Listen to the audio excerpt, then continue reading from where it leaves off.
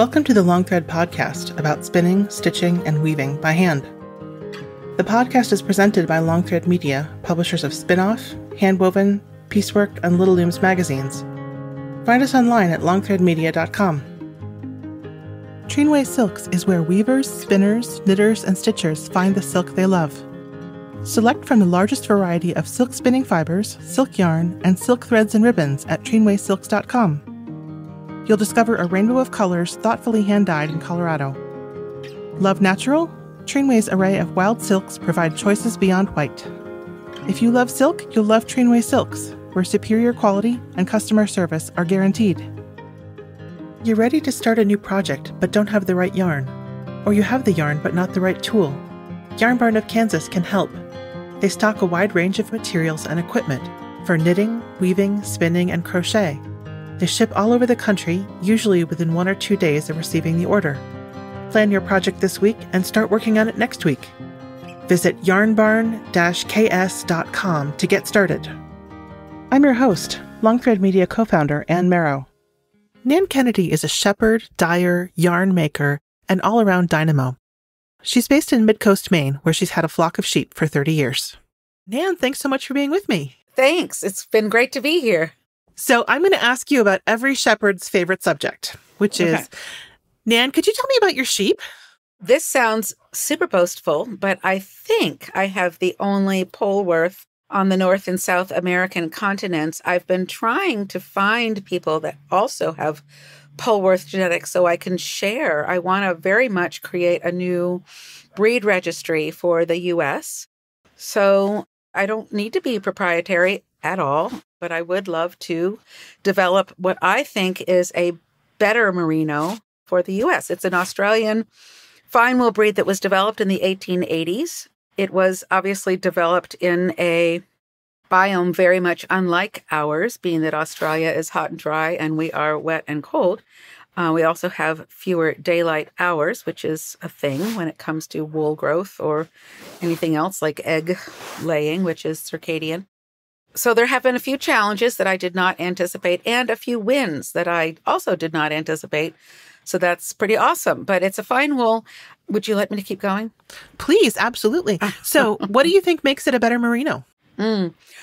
Fine wool generally grows between 5 and 8 pounds. Obviously, some of us have have been able to increase our wool weights around that. The donor sires that I was able to collect semen from, and I love using semen in a sentence. I went originally to Australia. They laughed at me that I only wanted 250 straws. So I jumped over to New Zealand, which is where I had trained back in the early 80s. And I love the country and I love the people, which is neither here nor there. I love everyone. But I did find some folks that were eager to participate and loved the idea of sharing their genetics as the seed genetics for a new breed registry. The donor sires that we chose were shearing a 9 to 11 kilogram fleece, which is 20 to 25 pounds, which is significant. You get that with a longer staple, but also with a denser follicle pattern, which that's where I had a challenge, honestly, being that it's so wet here. Our winters have completely changed, that they just simply don't dry well. 2 years ago, it did nothing but rain from 1st of May to the 1st of July. So we couldn't shear until July. And at that point, they were hot and they were itchy and a lot of the wool got frankly rotten. So I'm now in the process of building, or have just finished building, a 40 by 80 hoop house so that they will be able to stay warm and cozy and dry all winter, which is pretty darn awesome. So that's been awesome. The other win that I did not anticipate was that where this had been a great production farm with many thousands of sheep, station, whatever, in New Zealand, they also obviously track their lamb weights and so forth.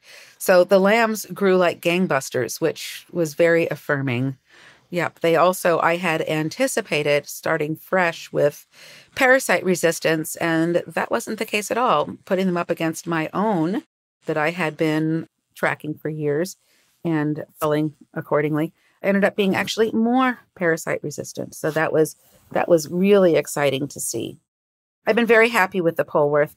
It's a fine wool. It is not as fine as the superfine that I was growing. However, where I do all my production within a 5-hour radius of the farm, and we are very fortunate in New England that we still have remnants of what had been a vital textile industry back in the 19th century.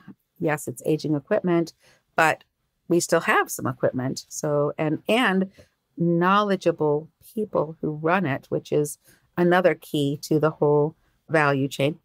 I'm able to do that, but it's mostly set up, frankly, for meat breeds, carpet breeds, dairy breeds, which are the bulk of the animals that are here. So my fine wool was, frankly, breaking in the process, which causes pilling and so forth. So I was happier to go from the 15 to 18 milligrams. Frankly, now they are 17 to 22 milligrams. And I like that. It works for me. There's still plenty of still very fine wool. There is no prickle factor. It is bouncy and juicy, and it has a little bit more shine to it. The Polwarth is a hybrid of merino crossed to a Lincoln and then crossed back to a merino and culled accordingly so that it's a stable fiber. Occasionally there's a little bit of throwback, but I watch for that carefully on the breech. I always watched for that because I had been breeding by recipe, if you will, since 1991 with my animals that were originally very hardy and off of the islands and a great hand spinning flock and good mothers and so forth. But I had only gotten my wool weights up to about 11 pounds, and that wasn't enough to make a living. So you mentioned 15 to 18 milligrams. Did you mean microns, maybe? Ah, shoot, dang. I did mean microns, and I'm sorry. I was stuck on kilograms on the wool weights, and I just, yeah. All yes, ma'am. Yeah. They're so complicated. So you started off with a hand spinner's flock and then moved more toward production. I did. The intent was always production, but the animals that I could find when I first started, these were the nicest animals, frankly, I could find. It was a flock dispersal, and it was a happy moment for everyone. Were they all, you mentioned that they had been fine wools before. Were you working with merinos before? The animals that I purchased, and that was back in 1990, they were a little bit of a hodgepodge. They were nice and shiny. I had trained on Romneys, which of course I love. A couple things. The farm where I had trained, she had also isolated the Murret gene. So people would come from all over the country and deliver their ladies to breed to her Murret ram. And I love color. So this was a flock that had a nice range of colors, a nice range of shine and good mothers and great hooves. And some were obviously naturalized to my climate, being that my pastures were at the time very rough. This is a hillside location, top of the watershed location. So it's glacial moraine in some places. It's very rocky in others. There is a valley where the soils are a little bit better and a little bit wetter. So it's got a nice mix. That means that I can work my rotation around the summer seasons and so forth. So the intent was always production and to increase the numbers. In the beginning, I had more grass than I had animals. So I had to make hay or I had to clip, which was fine because I was trying to always increase the soil quality and get the grass working, get the microbes working and so forth a little bit better. That some of the pastures had, frankly, gotten a little bit full of things like juniper and so forth, goldenrod or whatever. So there was a fair bit of work to get some of them back. So clipping was indicated. So the intent was always production. Honestly, when I started figuring out what I could do to make a living, and of course, initially I was just trying to cover my costs. I was looking for which products had the highest margins. And pretty quickly I figured out that for me, I developed a dye system. The dye system was awesome and getting perfected or getting improved, I should say. So I was able to increase my numbers to be a better fit for my grasses as my soils were improving so that I could match the numbers of animals to the amount of forage. And it was a very slow process, but we got there. In the beginning, I had to nonetheless augment my wool source with my own, because I had more demand than I had wool that I could grow. And now a word from our sponsors. The Adirondack Wool and Arts Festival is the perfect way to spend a weekend surrounded by over 150 craft vendors in Greenwich, New York. Discover a curated group of vendors featuring the best of wool and artisan crafters. Throughout the weekend, enjoy workshops, free horse-drawn wagon rides, free kids' crafts, a fiber sheep show, and a sanctioned cashmere goat show. Join us September 21st and 22nd, 2024, and every fall. For more information, visit adkwoolandarts.com. That's adkwoolandarts.com. And now back to the show. So how many animals do you have? You mentioned growing, and what is the size of your farm?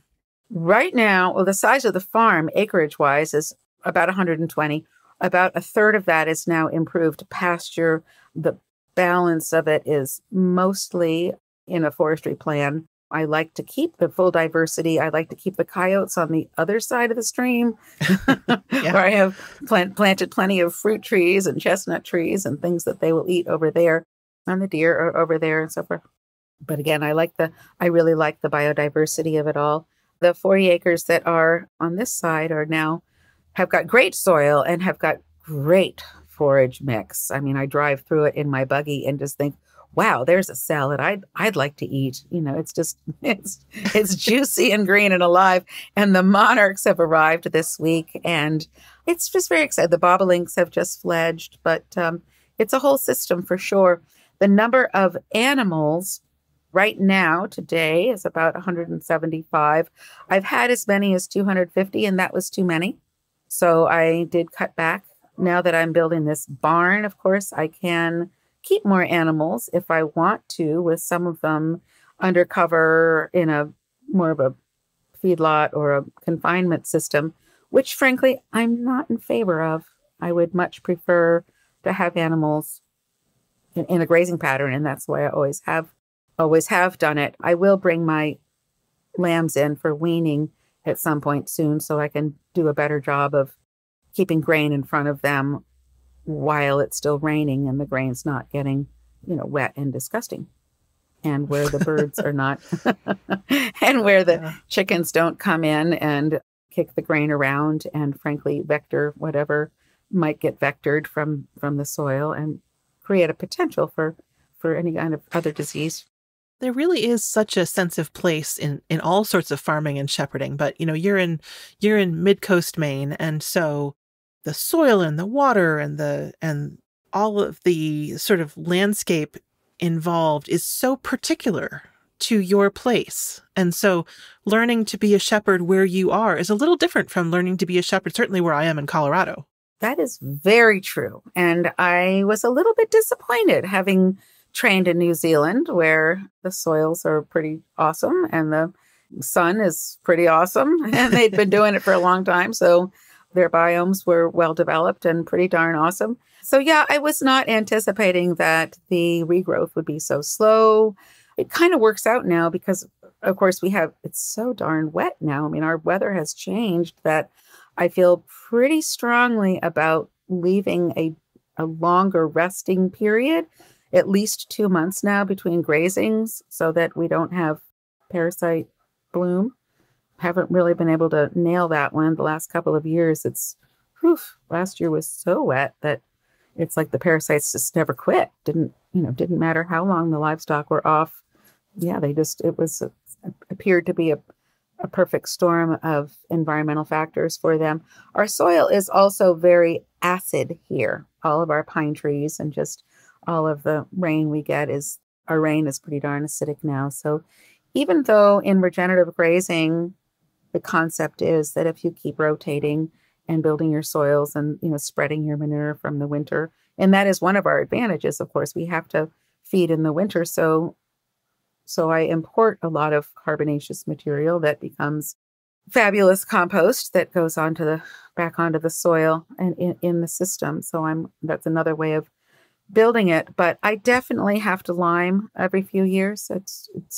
It does not regulate itself in this environment, or I have not found it to regulate itself well enough in this environment. Perhaps there are things that I could do better, and I look forward to learning what they are. So what was it that made you, before you went to New Zealand and brought in this Polwarth flock, and even before that you had animals, what made you decide, I think I want to be a shepherd?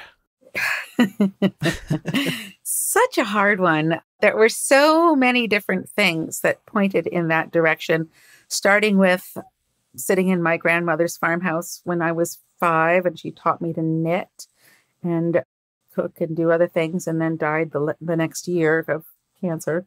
So anything she taught me, like pruning fruit trees and everything, was just so precious, my time that I had spent with her. So there was that. I had also had the incredible fortune of having grown up on a 1,000-acre peninsula in the lake, which had been an old farm. The farmhouse I lived in, which was next to hers, was built in the 1790s. So the cellar, for instance, had over in the corner, you could see where they used to boil the pigs to take the hides off. And there was a fireplace in the kitchen that had bricks in it that were made by, the woman who'd lived there. And I knew where the clay deposits were and so forth. So I loved this integration. It was the 70s too. It was the back to the land movement, 60s and 70s. And so there was all this sort of very interesting home arts that I definitely wanted to integrate, I think, into a lifestyle. But more importantly, I was watching, the Maine that I loved was based on a whole value chain that started with farming, forestry, and the fisheries. There was the tanning industry that depended on the hemlocks in order to have the tannins to do what they did. There was the shoe factories that then took the leather goods and turned it into shoes. There was lots of textile industry. There was the fisheries. I lived close enough to what we called Camden by the sea and Rockland by the smell. So that's where a lot of, a lot of fish processing went on and so forth. FMC was doing carrageenan anyway, I was just very much aware of how integral the resource industries were, not just to the resource, the raw material, but also to the full value chain. And I loved that. And I wanted to be part of that. I knew that there was little I could do to make, I didn't live next to the ocean. I didn't come from a fishing family. I lived in the woods, but I wasn't ever going to be a forester. I preferred to stay closer to the actual source production as much as I loved all of the making and so forth. So I chose farming. And I also by the time I was 18, my garden was over an acre and I was feeding 150 people. So that was the early 80s. No, that was the late 70s. Anyway, so I decided I really wanted to stick with farming. I loved it. I loved being outside. I loved being, I always loved being in nature. There was no question about that. I like to keep moving. My grandfather called me ma petite Grenois, which is, my little froggy. I was always jumping around. It's hard for me to sit still. So yeah, it was a good fit.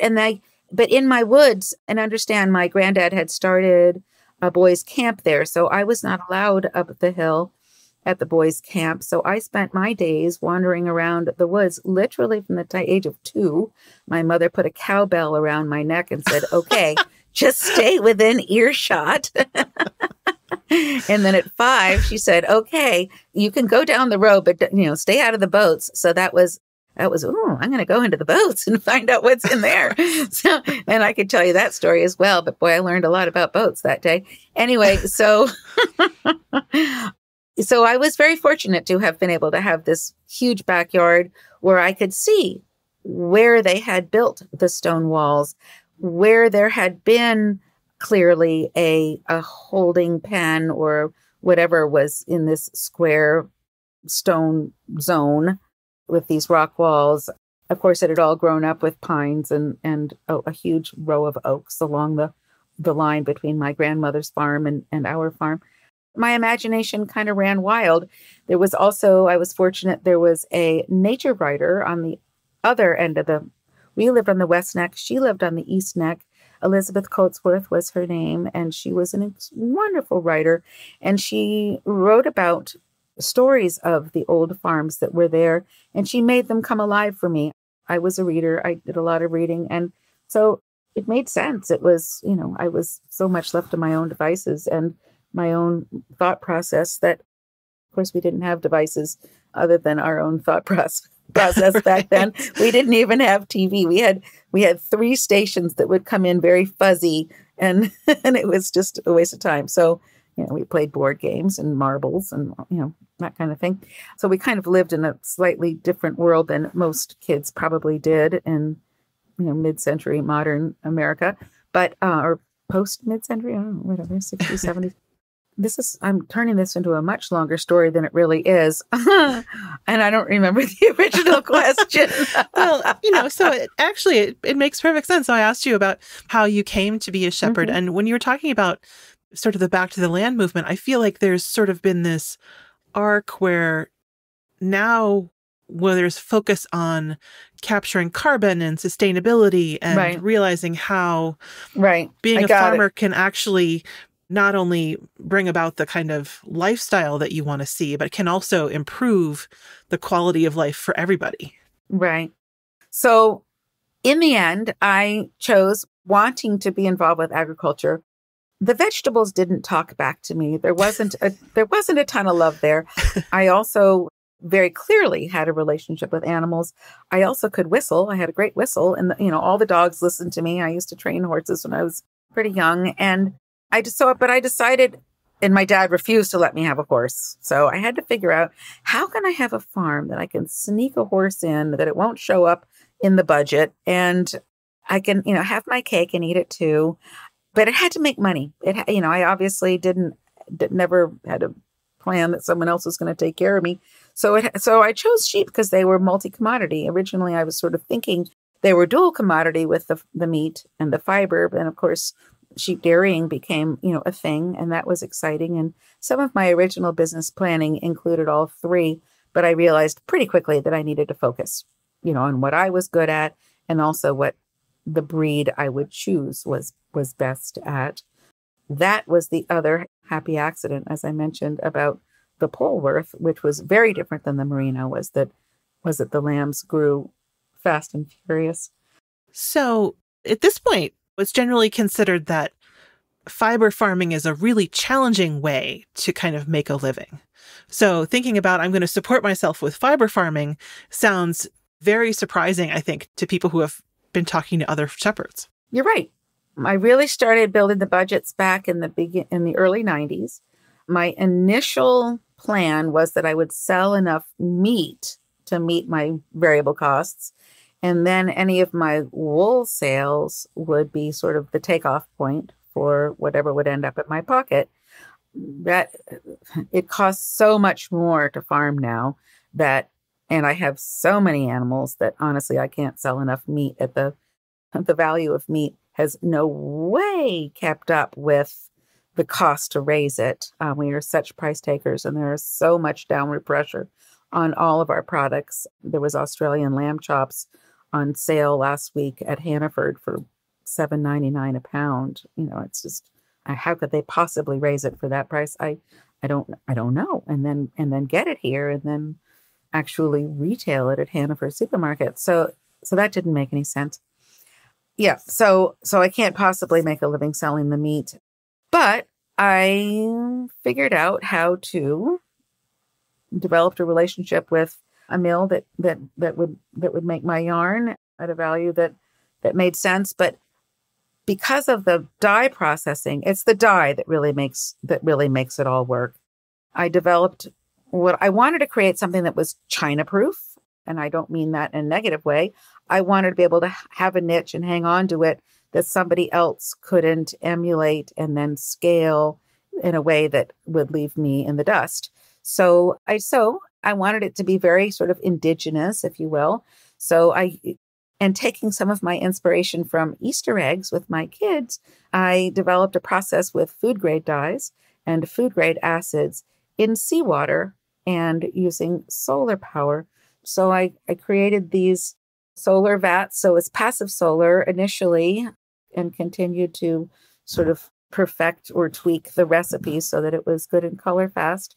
And then I built a solar thermal system with the help of some grant making from the Maine Technology Institute, because I was in a technology sector that they wanted to help build. So I've been somewhat fortunate doing both pre-harvest raw material production as well as post-harvest manufacturing, that I've been in a couple of identified areas where assistance was available because there were opportunities of need and growth. And I've been fortunate to leverage that on both ends. So I've been able to build my infrastructure both for the production as well as the processing. The challenge for farmers, as I see it, is that every year we have to make investments on 3 different levels. One, of course, is the infrastructure. We always have to keep either building or doing repairs and maintenance to our infrastructure. The second one is our variable costs, which you got to put into your product every year, which also includes time and sweat equity. And then the third is your knowledge and your education. You got to keep educating yourself and staying ahead of all of the different elements in both pre and as well as post-harvest, as well as the market, as well as the technology to access the market. And honestly, at this point in my aging brain, it's getting a little more difficult. I need a team. Yeah, that's very complex. So I had heard about your dyeing process, which I think is really surprising and unique. So, you mentioned that it kind of came from Easter egg dyeing, but seawater, that is not something I'd ever heard of before. Tell me about that. Sure. Easter egg dye was just a food coloring. And of course, food coloring isn't really color fast in a protein. So I had to figure out how to do a better job of dyeing a protein fiber, which requires salt and acidity, as well as a color agent and heat, a dyer's boil. I had done a bunch of natural dyes for a long time, so I sort of had some of that chemistry and some of that thinking down. I did find that the natural dyes, personally, there's a lot of time involved if I wanted to scale it for collection, and then there was a disposal issue, certainly with the metals that I was having to use, either alum or chrome, or anyway, there was a problem with that. Copper was a real problem because I didn't want copper near my sheep. And then I started buying some of the wash fast acid dyes and working with them. Still was concerned about disposal, but I also was in developing the recipes for them. Found myself dumping a bunch of salt into the water. And I thought, well, geez, I live in Maine where we have a wonderful resource of clean salt water. Now doing this, I was trying to tweak the recipes so that I could do them in a solar vat system. And I thought, well, geez, we've got the seawater, we've got the sunshine. This is why people come to Maine. So let's figure out how I can use this and leverage it as a main thing, as a main niche, especially where I was selling at farmers markets, because it was very hard. At this point, I was a single mom and a solo farmer, could only get so far from home. So farmers markets were my best outlet for marketing. Yeah, so that's how I got there. And I figured probably other parts of the world don't have the advantage of so much clean seawater, and there you have it. So seawater has all kinds of stuff other than sodium chloride in there. What else is in there that it does? And actually, it's a very good point, and it's part of the magic. I think that there are certain naturally occurring elements that I think temper the color a little bit, and I absolutely work with that. In each vat is a little bit different. Mm-hmm. Best I can tell you. Yeah, that makes a lot of sense. So you mentioned earlier about there being more demand. Is your primary product then dyed yarn? Or what? On the other hand, I asked that question, and if there's anything I know about shepherds, it's that you have to have multiple, I would say, irons in the fire, so to speak. Yeah. Well, that's two questions or two thought processes. I think one of the biggest challenges for anyone who is a producer, and especially a creative enough producer to get themselves into this jam pot, is that they want to make everything. They want to do everything. They see that there's an opportunity and they want to grab it. And one of the hardest things, frankly, for me has been to learn to focus. I still love to garden. I still want to have beautiful flowers. I still want to have a mown lawn. Well, now I find that, for instance, a mown lawn is not good for the pollinators. So I'm not going to mow my lawn anymore. Absolutely. I'm just going to graze it with the sheep, for instance.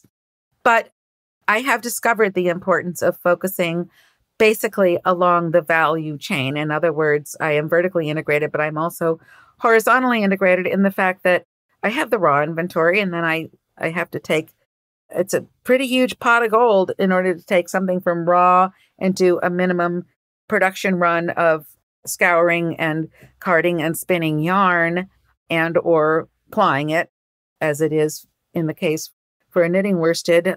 So I have inventory that is at that stage of the game. And then I take that and I dye a whole bunch of it. So I have dyed inventory. And then I take a bunch of that and I have I have developed all these, knitwear designs that I've, developed over the last 30, 40 years. And then I have the sweaters, which I don't do online. They're all in person, but I do give the patterns as a tickler for people to buy a sweater's worth of yarn kind of thing, if they don't want to just buy one skein. But then some of the wool, frankly, doesn't, quote, make grade. Okay, so I told you that I quickly outgrew. My market was more than what I could grow. So I contracted with the Maine Sheep Breeders Association, frankly, to buy all of their wool and grade it and develop a blanket, knowing that, first of all, I was aware since I was doing farmers markets, and that was really summer. I had plenty of income in the summer, but then I found that I had lots of costs and not a whole lot of income in the winter. So I wanted to create a product that I felt would pick up the slack, that I would have more income in the winter and, frankly, fewer costs specifically for that product, because they would have already been assumed during my higher cash flow months. So I thought, well, blankets, that's a perfect fit for Maine. And my undergraduate degree was sociology of art. So I was, I loved art and all of that. So I did actually have some of that training.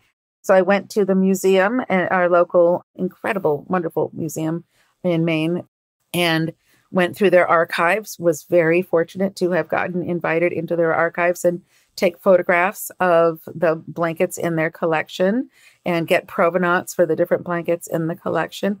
The original intent was to do sort of different blankets from different townships. I knew the history of how many of these small towns, in fact, some of the original income that the women could make off of the farms, like the one where I grew up, was from their spinning. And then there was someone not unlike a milk truck that would come around and pick up their hand spinning, and it would go into woven products at the local mill. And it would take 5 spinners for one hand weaver, but you can imagine how much hand spinning it would take to go into a small water-powered loom system. Anyway, so that was really some of the first income that was being produced on these early subsistence farms back in the 19th, 18th centuries, I guess.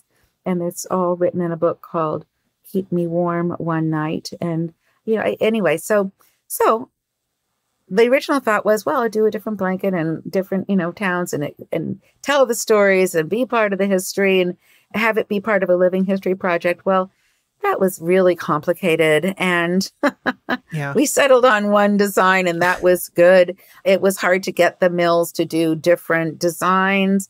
It meant building a different chain for different designs every year, and it was never exact. And they didn't really have images of the whole blanket. And so we were kind of, we taking some artistic license as it was. So, and I was trying to focus again. It's like, focus, Nan, focus. So the yarn, and what is called Sea Colors yarnery, is all of the dye processing. The yarnery ended up making about as much gross income as the blankets. There is more of my sweat equity in the yarns because of all the dye processing than the blankets. But the blankets were particularly special because I also was dyeing the yarn for them. As I was buying more wool, what I discovered was not much of it was fine wool. I was lucky if 20% of the state wool crop was of sufficient grade that I felt comfortable putting it into a wearable garment that would be anywhere touching the skin, near the skin. The rest of it, I had to come up with a product. So that was, blankets is what made sense. Blankets is what we had enough textile production in the industry to do locally. So I hope I'm not repeating myself, only to say that that's, and we had a historical relevance in order to sort of make it fit into today's context, I think. Yeah. And who doesn't love a wool blanket? Absolutely. The sad thing, I know, right? The sad thing is that during COVID, the post weaving equipment, and a lot of people don't understand. They always say, well, where are your blankets woven? Well, shoo-wee, there's probably 5 different, mills involved in order to do each stage of the game. And the last stage is after washing and drying, they then get folded and napped before they then get cut and sewn and labeled and bagged and so forth and so on. The napper, a 96-inch napper, one socket napper from I guess it must have been early 20th century. The last of the nappers got scrapped during COVID because the mills were shut down. There was sort of a lag period. The lease had expired, and though it was going to be moved, it was winter. The riggers didn't move it on time, and the folks who owned the building decided it was worth scrapping. They didn't want it in their way anymore. So it was a very, very sad story for the industry. I'm still trying to figure out, how is this possibly a blessing in disguise? Is there still some COVID money out there that we might be able to buy a new napper? The nappers that I've priced out of Italy are about $500,000, and to get them here, and then you got to house them, and then you got to staff them, and you got to find people who know how to do that sort of thing. And so it's not a cheap proposition, but honestly, I get inquiries at least once a day saying, where's your blankets? I need another blanket. I love your blanket. Best blanket I ever had. These blankets are awesome. I want my whole family to have blankets. And on it goes. And it's just so sad for me because the blankets were amazing. They were thick and juicy and soft. And I'd love to get back there again. So I'm not going to quit looking for a napper. I've got people down in the Carolinas that are looking in all kinds of abandoned warehouses trying to find me a 96-inch napper. If anyone's listening to this podcast today and you know of a 96-inch napper, I know where we can put it and I know where we can staff it, and it would be awesome to be back in business. So that is, still a dream. I mean, maybe there's a silver lining, who knows? Or maybe someone has $500,000 they want to put into the textile industry, because we still have the people, the places, the expertise, the history, all of the parts of the puzzle that make it just beautiful and regenerative and important. I don't know. It seems to me that our last administration was collecting an awful lot of tariff money. I don't really know where that tariff money went, for instance. It would be wonderful to know if perhaps some of that could go into actually rebuilding some of our manufacturing industry, which I thought was the intent. And I was excited about that, quite frankly. Yeah, there are so many places in which textiles, be it garments or sort of usable goods, are where there isn't demand for something created in the US or demand for something created in a sustainable process. So it does seem like in places where we could make that happen, wouldn't it be really great if we could focus a little energy on keeping something going instead of lamenting its demise? That's exactly correct. And I guess that's sort of why I decided to, you just answered the question that you asked earlier, which is why I decided to dig into wool, even though it was against all odds. It was a dying sector. It was a dying industry. It was just ridiculous.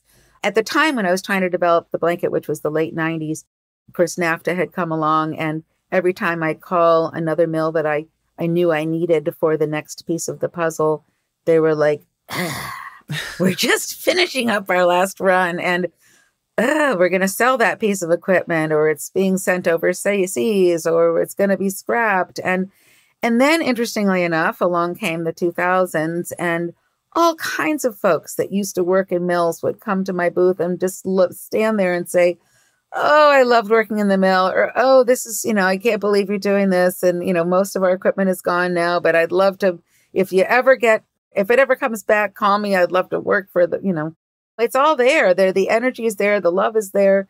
And it could happen. Well, and taking advantage of people who still have that expertise and knowledge while we still have them, because folks who are retiring out of an industry, there's a span of time during which they're still available and remember how it worked, et cetera. So having all that knowledge just go away is disappointing. It's disappointing. It's kind of tragic, actually. And we don't have any. I've tried to talk to our vocational schools about trying to keep some of this alive, even if they had to teach it off-site in some of these industry locations. A lot of the fiber arts programs, I've talked to people that have been through, that have a, quote, fiber arts degree, and they don't even know about the different grades of sheep or the different types of fiber. For them, just, wool is wool. It's a strand that they learn how to do the machinery, but they don't understand the critical nuances to what makes a different fiber for something that is going to have a stretchy, springy, juicy dynamic versus something that's going to be sort of worsted and tight and with a shiny nap. I mean, so much of that information is also gone, which is fascinating. And yes, that was a huge part of how come we lost the napper. The fellows, they were in their 70s, and they were not almost 80, and they were just, they after, post-COVID, they just weren't going to gear back up again. There was a resting period in which they had found other things to do, like take care of their grandchildren and travel and have a life. And it was pretty cool. So, Nan, as we're talking, one of the things I noticed is that you started off as somebody who got into this to sort of live your values. And there's a lot of your artistic eye and a lot of heart, but I keep hearing vocabulary that is very much kind of a pragmatic business approach, which is certainly something everybody who has a small business would have to know to some extent. But you are definitely thinking about this with a business eye toward it. And I just think that that's so interesting that you would have had to develop that in order to keep going. But where does that fit in for you? My postgraduate was in ag and resource economics. So that was a thing. Yeah. And I used to read a lot and so forth because it's important to me because I'm a New England Yankee and self-reliance is really important. And I never expected somebody else to pay my bills or feed me or house me or clothe me or take care of me. So that's a thing. But it's also really important to me that success. I've also been the president of the Maine Sustainable Agriculture Society and whatnot. So it's always been a critical theme to me that, yes, you do the right thing, but it sure as heck has to make economic sense in a way that is good today, but good forever. I consider myself the steward today on this land. I started to save to buy a farm when I was 12. Wow. And I called it my future farm fund. And I worked every summer.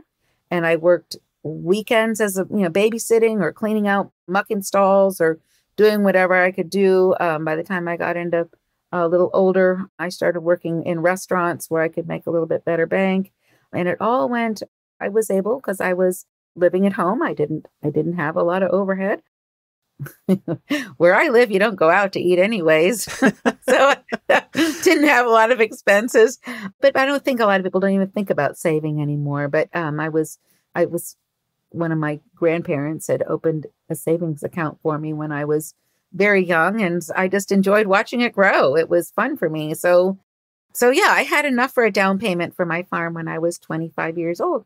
And I was pretty focused on how I was then going to make that investment that I had worked so hard to get, to make sure it stuck, that it was, had to make economic sense. Of course, it would have been a much better return if I'd sold the land already. But honestly, I moved in. I spent 2 years restoring it. My ex-husband and I had been builders. It burned to the ground. Oh. In 1990. And that was, the economy was in a hole. I really felt, and we lived in an Airstream camper while we rebuilt. I sort of felt like it was our Conestoga wagon, and we'd come across country, and we had good land, and we had knowledge and we had hope, but that was pretty much all we had. So it's been a very, very long, slow process of recovery. And what was left of the house was we call our local fire department the cellar savers. I hope no one from our local fire department is listening, but it's hard with a volunteer fire department in a rural area for them to get there in time to actually save a burning structure. And this was all connected. It was a traditional connected old farm. So everything that was connected burned. So what was left was the old cellar hole to the house, which was which wasn't very big. And that became my dye deck. I call it the beach. I rebuilt that pretty quickly. I took whatever salvage materials I had, and I thought to myself, how am I going to get out of the hole? How quickly can I generate an income? And that was where I decided, that's the thing I decided I could scale. If I had enough yarn, that I could add enough color, that I could use my sweat equity well enough during a summer season and blast it out so that I could make enough yarn that I could sell it at farmer's market, and whatever was left over, I could take to different shows. At the end of the season, I would go to New York Sheep and Wool Festival, which I loved. Before the season, during the harvests in the pre-holiday season, I would sell at holiday shows, and then springtime would come along. And now Maine in May back then, the first weekend in May, of course, is the Maryland Sheep and Wool Festival. We still got snow on the ground. It was like this big ripping noise to get Nan out of the state of Maine. I would go down to Maryland, and my goodness, they were already cutting their first crop of hay, which was great, because when I got home, I felt like I was way behind the 8 ball, and I just get snap into action again. So but I'd have to have enough yarn to get down to Maryland and I've been doing Maryland since 2000, I guess. And yeah, so it went from there. And then I was extremely fortunate that the internet came along. My ex-husband had been a early internet adopter, so we already had connection, and we already had, been using that technology a little bit. And then, of course, he became my ex during the 90s. So I had 2 kids to feed, and that was a pretty good incentive. So during that time, you also seen a lot of changes in the knitting industry, which I'm assuming is the major buyer for your dyed yarn. Is it mostly knitters, or is it a whole variety of different fiber crafters? All kinds of fiber crafters. Mm-hmm. And I wouldn't call knitting, yes, the industry in terms of how many yarn stores there used to be, they are fewer and farther between. I did not mention the fact that I had originally, knowing that I had this fabulous yarn, I did go on a quest at one point trying to wholesale or resell in some capacity through yarn stores. They weren't particularly interested. They didn't understand the notion of farm yarns. They were also, I think, struggling. So it was not an easy fit for them at a price point that made a lot of sense. I think that they were concerned about yarn consumers that weren't necessarily prepared yet to pay the kind of prices that it would take to make it work. So I would say that in terms of that landscape, I would don't call that so much of an industry, because at one point I had developed one of my patterns, my dress, which I love, the Marilyn Monroe. I thought, I'm a curler. I thought, wouldn't this be great to be the dress for the U.S. curling team and blah, blah, blah. And my knitters couldn't possibly make enough of that. So that didn't happen. And then Ralph Lauren came along. Yeah, it's a lot of knitting. And then Ralph Lauren came along and did his thing. So that was awesome. So that was a niche that was filled. Wasn't it Ralph? I think it was Ralph. Anyway, so And even originally, the knitting consumers would, I think it was $12.50 a skein. It was about a 250-yard skein at the time. Originally thought, people would say, boy, oh boy, if I bought this yarn, my husband would kill me. And I would just look at them and say, you need a new husband. And now it's, honest to goodness, it's $40 a skein. And it is a fabulous value. It's a third longer. It's 270 yards. It's a third longer than a standard skein. And it's a colored skein of merino that is thick and juicy. It's a lightweight merino, but of course, fine wool, three things. It's packaged by weight, so you get more yardage. Number two, there's more fibers spun around that core of air, so it blooms into the stitch. It's thick and juicy, and it blooms into your stitch work. And number three, I can design the yarn with more twist without it ever feeling harsh. So it's extremely easy care and quite washable. And of course, I'm doing all my own shearing. After having bought going back to that part of the story, all the Maine yarn, all the Maine wool, excuse me. I ended up working specifically with a handful of growers who were very good and brought in their fiber very clean. They took a lot of pride in their raw material, and I paid them 4 times what they would get for the commercial value as a commodity. And then I would go at shearing. I ended up with one very large grower. I would go at shearing and handle all the fleeces. So I knew that I was skirting it and grading it according to whatever was going to be the end use. So I was very careful about that. But I'm very, very careful about how each link in that chain is put up, is handled, is packaged. I have cedar warehouses. Anyway, at this point, there's just tremendous care and tremendous quality control at every link of the chain. It's not perfect. It's not perfect. Did I hear you say that you do your own shearing? I actually did go to shearing school. I used to do my own shearing. After I got to about 50 sheep, I decided my time was more beneficial handling the animals and skirting the fleeces to upgrade the value so that the quality of the clip came out the way I wanted it to be, packing the clip and so forth. So no, after I had about 50 sheep, which was there's self-reliance, and then there's 30 years ago. Yeah, absolutely. So no, now there's 2 shearers, and they come in, and then we have a handful of good friends that will come and skirt and so forth. My body can't handle it anymore. I've had Lyme disease for 41 years, so I don't have a lot of cartilage. I'm working on replacing all my joints, one after the other. Got a new knee, a new hip. I got another new knee this December. So I have to be very careful about the way I use my body. Shearing would not be one of the best uses for this particular body. Yeah. Pretty soon it's just going to be like a vessel for my brain. So Nan, I noticed that your website, where I went to learn more about you, isn't something like Maine Polwarth Sheep or even Sea Colors Yarnery. It's Get Wool. Can you tell me about that?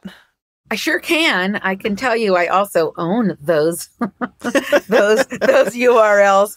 Yeah. But I when I figured out that my customer, the way that I could stay alive with a customer that was more than 20 miles from my front door was through the internet, that I needed to choose a URL. And what I decided on was Get Wool, not Got Wool, which was available, but Get Wool, which really put the onus, and it really put, frankly, supported the notion that without the customer, we weren't ever going to we weren't going to be able to close that loop. It was never going to be soil to soil. It was never going to be cradle to grave. Things were changing. And I wanted people to get wool, but I wanted them to have a place where they could find really good wool and purchase it. But more importantly, I wanted them to get it. Not whether in their heads, I wanted them to understand that this was an opportunity to be part of the exciting change that was potentially afoot. to build our microbial life and to keep our grassland birds alive and to keep our textile industries alive and to build regenerative systems and keep home knitters, my home knitters, working from home, all the things that were all the exciting parts of the value chain, that they were the reason it would all happen once they get wool. So it's kind of a call to action as much as a just sort of a website. Exactly. It is very much a call to action. And we are on that precipice. It's interesting, when 350.org came along, I immediately reached out and said, why don't you have it as one of your action items that people should be getting wool? Why don't... And it still isn't a big thing, for them. It doesn't... A lot of these dots are yet to be connected, but they will be, as long as more of us that get it keep the faith, keep mentioning the fact that, keep reaching out, keep making it happen. And yes, it's been a bit of a crusade. I cannot say that it hasn't been. There's so many reasons. I mean, when I was in college learning about environmental science in college, I could see that there was plastic islands forming and so forth. And it was very frightening. Back in the 90s, people or 80s even, I could see that they were getting all excited about this gross thing called polar fleece, which was just plastic. Yeah. I had been fortunate. Understand, it's only been 80 years. It's been my mother's lifetime that we developed all these synthetics, starting with rayon, which is, the first of the cellulose plasticized celluloses. Before that, all we had was cotton, wool, silk, and the bast fibers. My new blanket is a natural linen warp with a wool weft, which is very exciting to me, which I've done because I really want to see us bring back a flax industry in this state. We're certainly this country. We know we can grow it, but we don't have any processing for flax as a textile into linen in this country. I mean, the first state that figured that out is going to be the one that's going to take all the custom work. I mean, there's huge economic opportunity. It's just a huge investment to get there. And it's not just an investment in the infrastructure. It's also an investment in the knowledge base. And it's also, you have to build the demand. And those kind of advertising dollars are the most expensive advertising dollars you can possibly spend. But it's happening now. There's a groundswell of people that are much more interested in figuring out how they can do their textiles and save the planet at the same time. Very exciting to me. Mm-hmm. It's taken a long time to get here, and a lot of people keeping the faith along the way. Yeah. But it's happening. And thank you, Anne, for everything you do to also make it happen. It's awesome. There are just so many wonderful stories, and it really is inspiring. I first came across your work. I actually found your yarn in an art gallery in Bath, mm-hmm. like an artisan shop in Bath, I think. Well, I was an owner. Yeah. Oh, really? I also tried that niche. Believe me, I've tried marketing in every niche. Yeah, I was one of the 5 that started it up. But yeah. But it was around that same time that folks like Clara Parks of Knitters Review, or I think Pam Allen is also a Mainer. So the knowledge, as you say, of people who were beyond your own immediate realm got to be more known. And so the fiber shed movement is very much about like within a certain number of hours or miles. But then we also have this sort of local, air quotes, local community of ideas and values and purpose. So as much as having local fiber to me is important, it's also important to me to support the fiber production, domestic fiber production, local fiber production that happens to be not somewhere I can go visit it on a regular basis. I just want to know it's there and buy things from Awesome. I wish there were more people like you. Well, I think that a lot of the crafters or spinners or knitters or things like that are folks who want to participate in these things when they learn about them. So I'm excited. They are now. They are now. Mm-hmm. And that's what I meant earlier, is that wasn't initially the spirit, I think, of some of the knitters that I had engaged with 40 years ago. Mm-hmm. And I wasn't a very good knitter. And I wasn't there to strut my stuff. I was there to knit and meet them and have fun and find out who was in my community, which was, anyway. So, Nan, I can find you online at getwool.com. Is that right? Yes, it is. Getwool.com, and it's all up to you. Well, and I think that there's all kinds of adventures on there that we haven't even touched on, like your Airbnb, etc. So I'm just excited for folks to go explore that. I am too. There's an Airbnb where you can write yourself into the adventure here. There's also a small ruminant residency where I'm hoping part of my next chapter is going to be to do some of this generational transfer of knowledge that we're losing in the textile industry. I don't want to lose it in our shepherding industry. It's one thing to have a backyard flock, and that's awesome. But if you actually want to become part of, I think, a textile future, if we want to have a future with a pasture, then we need to have good shepherds out there. And there are a lot of wonderful folks who have, for instance, purchased lovely farms, but they don't necessarily know what they're doing. So there is, I think, even potentially, so the small ruminant residency, you pay up front to learn, and then when you leave with a flock of sheep worth the same value that's in the breed program. And, I'm hoping to be able to help place them on some of these farms where folks need a shepherd and want to have be part of the regenerative process, part of the regenerative, I think, energy that is afoot in this country, part of the solution that suddenly we're realizing we have a solution. It's not all going to hell in a handbasket. Yep. And sheep are in it. So I love that. Well, thank you so much, Nan. I hope you have a great weekend, as if a shepherd got such a thing. And I just look forward to learning more.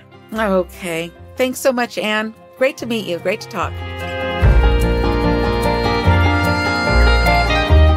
Thanks to our sponsors for supporting the podcast.